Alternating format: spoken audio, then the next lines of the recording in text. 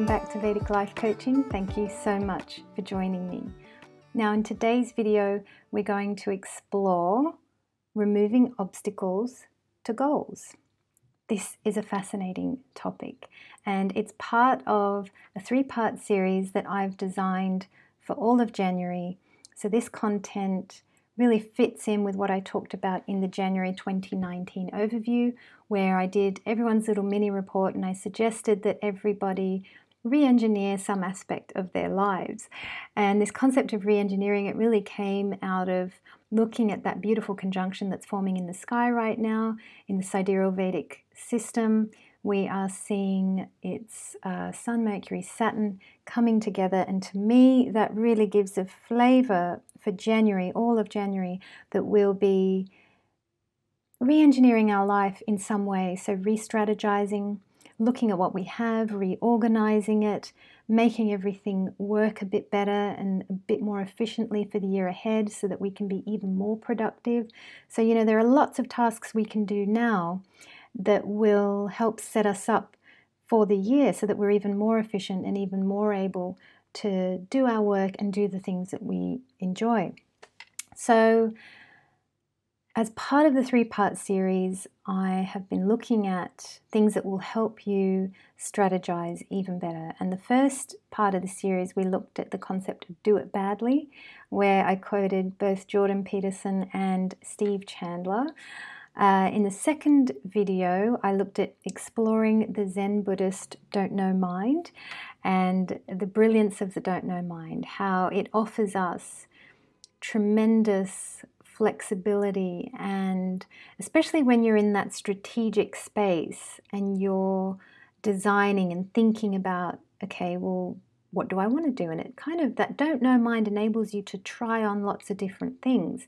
So you can then invest all your energy and focus yourself in that one area where you really want to make progress. And now in this video, we're looking at removing obstacles to goals. And this concept came out of a conversation that I had with the lead psychiatrist at a psychology clinic that I write for part-time. I only do that 3 days a month. I'm an astrologer full-time, basically, all the time. I'm always thinking astrology.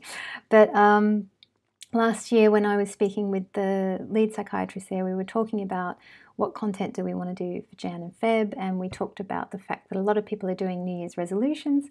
She said that a lot of people do come to us wanting to set goals and do that kind of thing.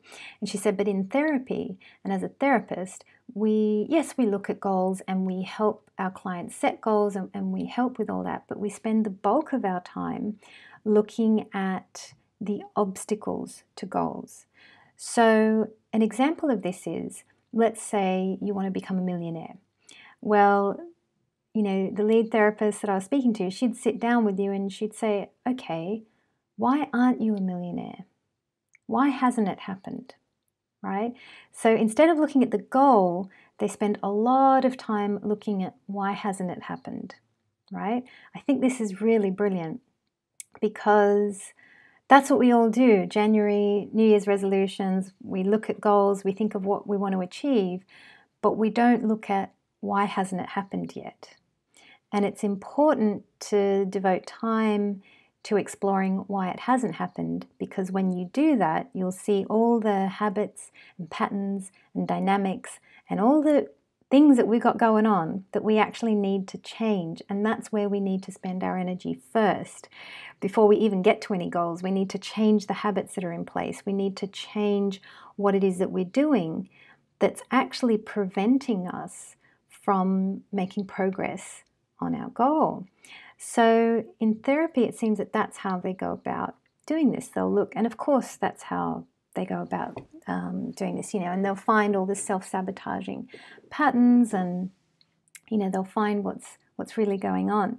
In the previous 2 videos, I'm kind of touching on that. I've got a note here saying that, you know, perfectionism is one of those obstacles, right? Our desire to be perfect sometimes prevents us from even getting started or from trying, right? So that's definitely an obstacle to our goal, perfectionism. In the video before, exploring the Zen Buddhist don't know mind, I've got a note here that, yeah, ego can get in the way, right? So ego can be our obstacle. And when you have the don't know mind, you free up a huge amount of energy. And that energy, if you've got ego going on, or if you have a position to defend, or if you are right about something, there's a lot of mental energy going in to financing those things and keeping those things in place. And when you go into that don't know mind, you release that. And all of that energy becomes available to you. And you really want to use that energy in the service of your goals, in the creation of your goals, in creating the new, in exploring that new territory, right? So those two videos, I looked at that. And now this one, removing obstacles to goals. I mean, there can be so many obstacles to our goals. Fear is definitely one of them. And I was thinking about, how do we do this astrologically? Because in a therapeutic setting, they might spend 2 years with a person, and they will go through your childhood, they will go through a lot, they will go through and figure out the psychological build of how you operate, and it takes a lot of time. That work is not an overnight job.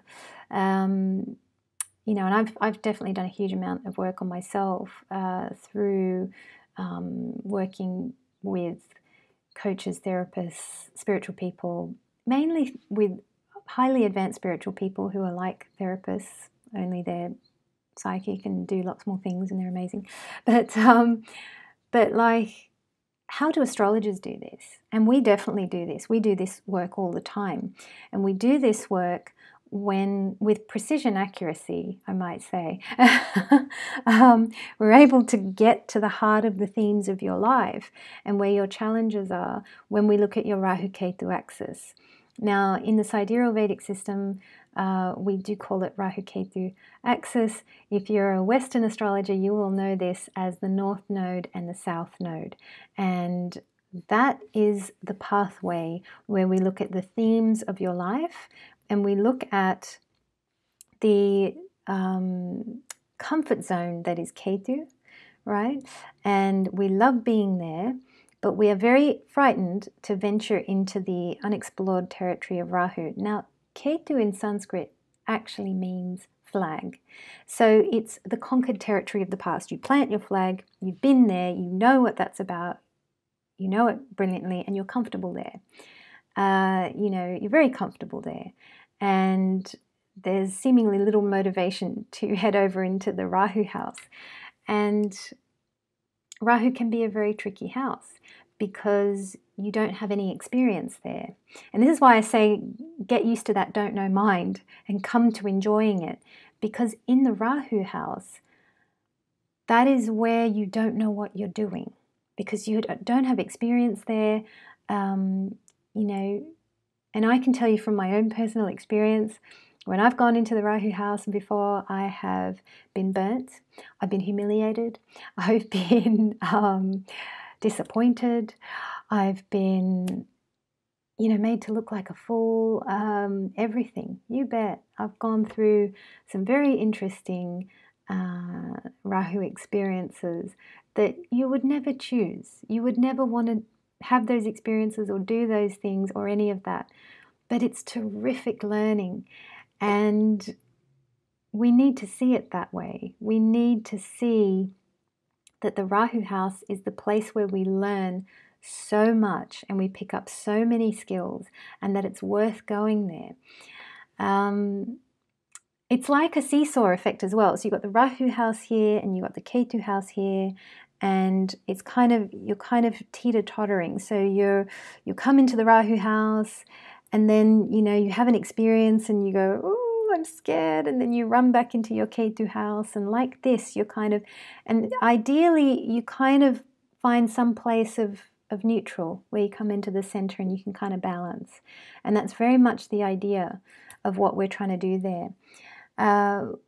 One of my biggest teachers, Ernst Wilhelm, has designed a wonderful course, Healing Rahu Ketu, which is so phenomenal and mind-expanding, and I definitely have consumed that content and will reconsume and reconsume it. It's brilliant. And there's a video he has online as well where he talks about that the main thing that you have to do, if there's one thing that you have to do in your life, it's to heal that Rahu Ketu axis.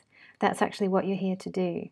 And I think it's really, really brilliant. And, you know, when I've looked at this for myself, when I've worked with other individuals on their Rahu Ketu axis, you know, you very quickly come to realize that it's not an overnight job, and it does take at least a lifetime, at least, right? So it's not the kind of thing that you know, that you ever punish yourself or you think, you know, I'm a failure. No, this is ongoing work. This is big work as well, and these are big themes that we have to deal with. I'll give you a very simple example. Let's start with the first house. First house, Ketu, seventh house, Rahu. I mean, what are you dealing with there? Well, okay, you're an individual self in that Ketu house and you're very comfortable doing that. But how are you with other people? And, you know, can you be an individual self while being with other people?